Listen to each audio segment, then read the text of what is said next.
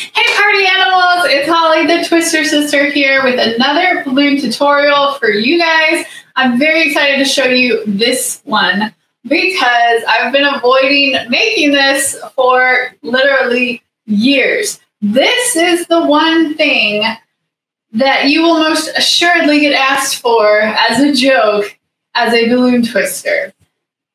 Make me a bicycle clown.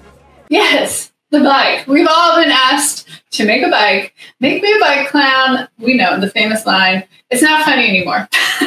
But people still will ask you this. How many years has it been since that movie came out? Anyway, I've been avoiding sitting down and working on a really good bike tutorial because I haven't had a good bike design. And my mind just does not think in like vehicles and mechanics and how things, like it just was like, how do I don't even know the shape of a bike in my head.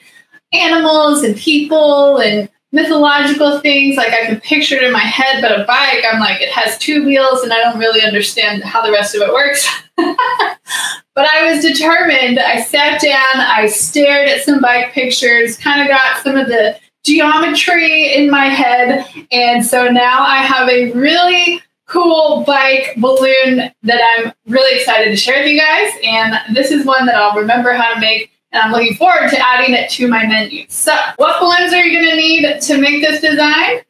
Only 4, and they are smashing that like button. Just kidding. I gotta throw that in a video every single time. But yes, please do smash the like button. It really does help me out here on YouTube. But in all seriousness, we're only going to need 4 balloons for this, all 260s, and we don't need to do any Sharpie art, so it's fantastic. I've got 2 reds are going to be the body of my bike. I've inflated them both with about a 3. You could probably go anywhere from 2 to 4 inches on this tail here. Doesn't have to be exact on these guys. And then I've pre-inflated my 2 black 260s for the tires. You could wait until you build out the body of your bike to kind of really see what size tires will look the best. But I've inflated these just for the video's sake. And I've done about, well, I tried to get them the same size. Stretch this guy out here to make them about the same size.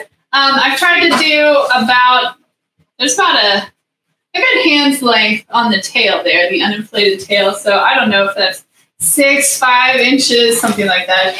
If you're into the metric measurements, I'm sorry, I can't help you.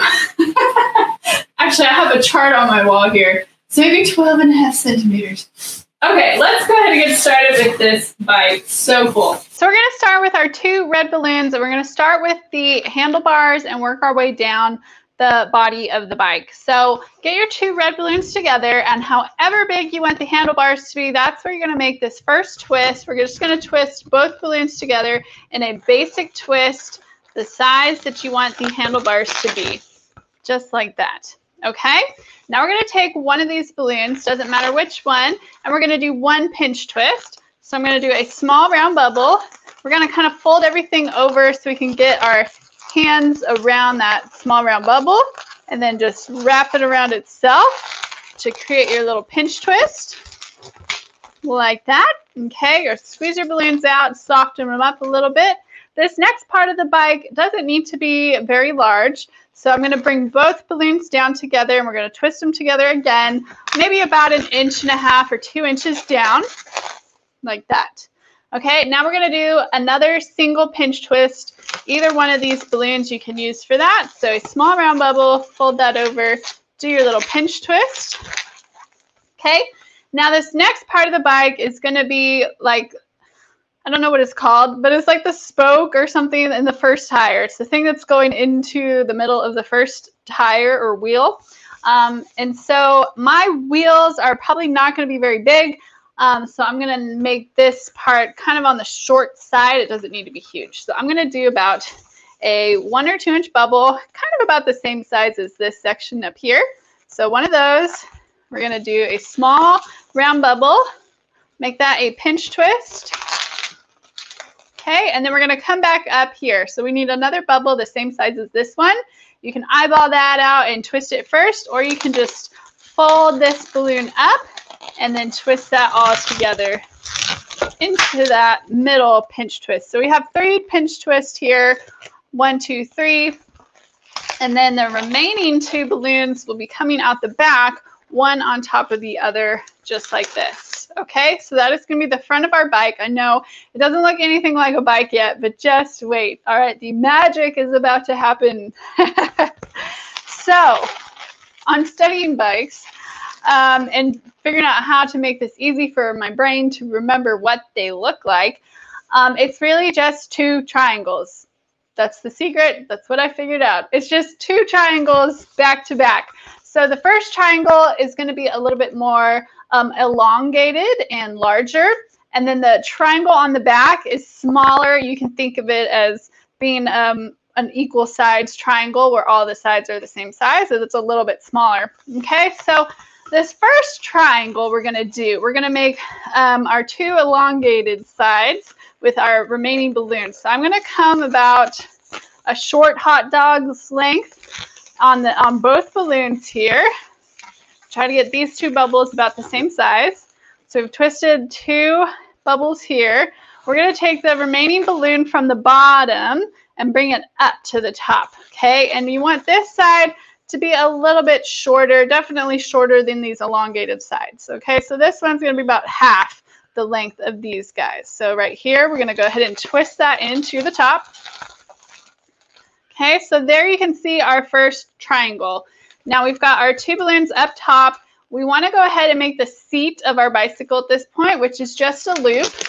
There are ways you could probably get fancier with this, but I'm just going to fold my balloon over here to make a loop.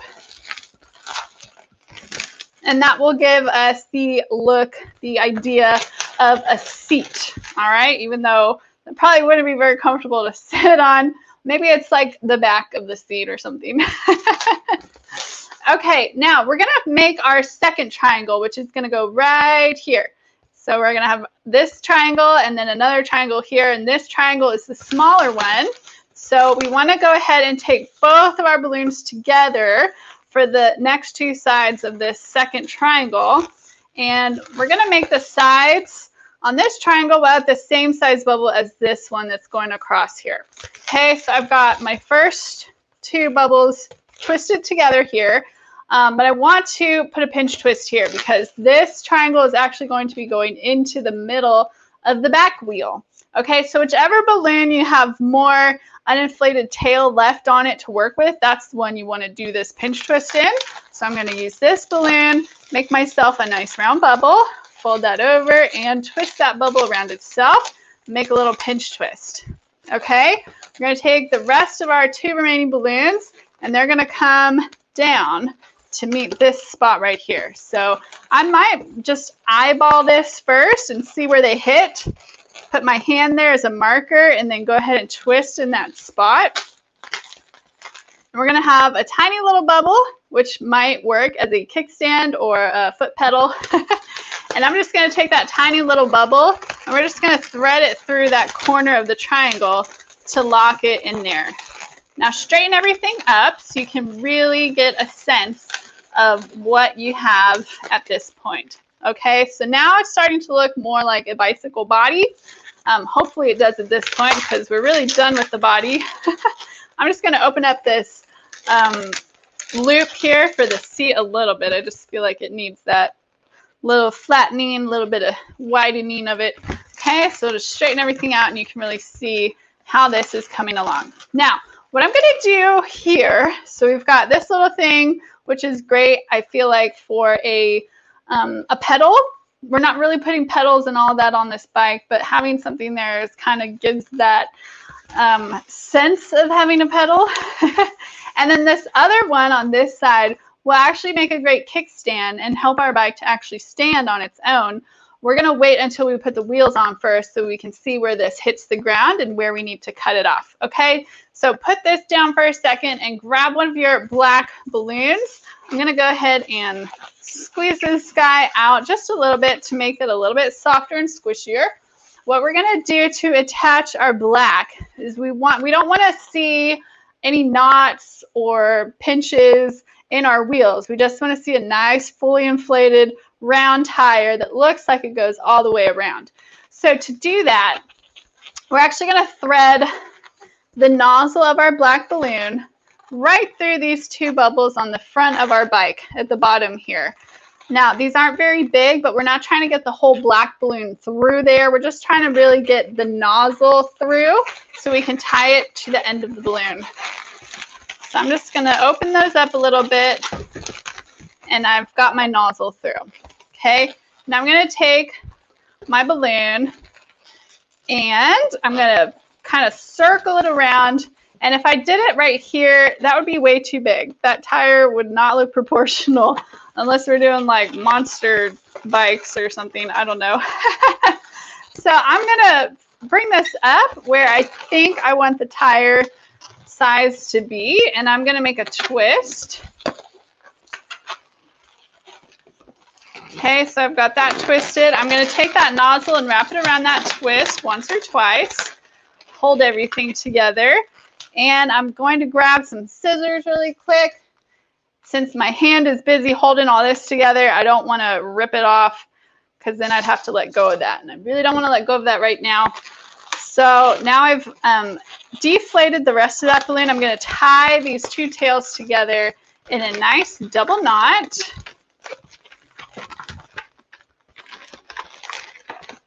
Make sure your knot is pulled nice and tight, but not too tight that you rip your balloon. And we're going to cut off the excess tails, and then we're going to hide that tail inside of our red balloons. So it doesn't really look like that black balloon has a knot in the middle of it anywhere. You guys see what I'm going with that? Now you need to shape your black balloon out a little bit just by kind of squeezing it, rounding it out to give it a nice circular shape. So you guys see that? That is the front wheel for our bike.